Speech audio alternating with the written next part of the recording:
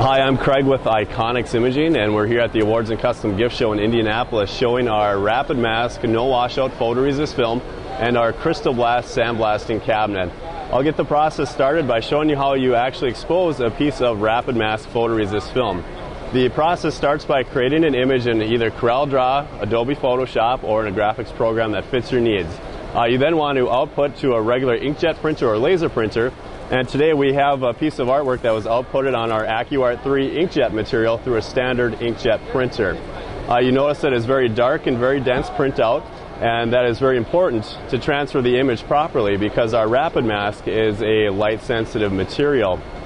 The RapidMask, to properly expose it, you want to find what we call the emulsion side of the film.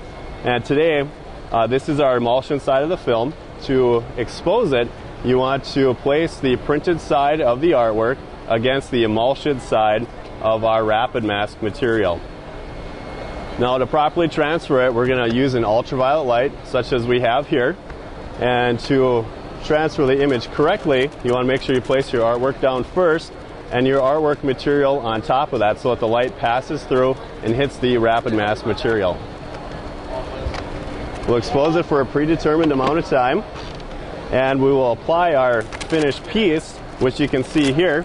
Everywhere that's blue, the light has hit, and has actually turned this material brittle, and everywhere that is this light green is rubbery, and the abrasive will bounce off that and not engrave into your piece that you'll be working with.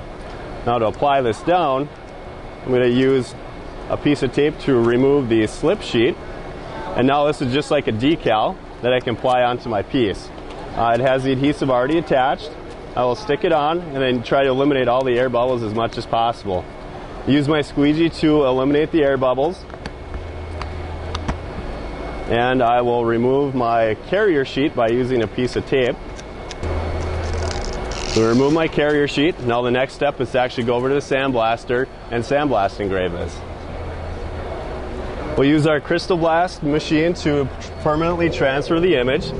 And you want to point your nozzle about 4 to 5 inches away, and you want to move it back and forth in a smooth sweeping motion. And you'll see that all the areas that turn from blue to white are the areas that are actually engraving into the glass permanently to transfer that image. And the longer you concentrate on an area, the deeper you're going to eventually carve as well. Once we have this sandblasted, we can remove it from the sandblast cabinet. And the best way to remove this would be to actually soak this in hot water since it has a water-soluble adhesive. For today's purposes, we'll skip that step and we'll show you a finished piece of what the sandblast engraved area will look like. RapidMask, expose, apply, blast. It's that easy.